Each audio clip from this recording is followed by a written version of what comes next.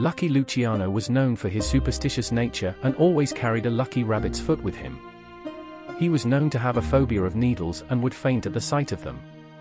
He had a pet lion named Lucky Jr. that he kept at his estate in New Jersey.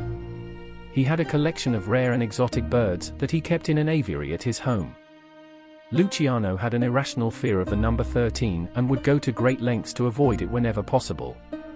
He was a fan of Broadway musicals and would often attend shows in disguise to avoid being recognized. Luciano had a peculiar habit of eating only white-colored foods, believing they brought him good luck. Luciano had a secret passion for painting and would spend hours in his private studio creating artwork.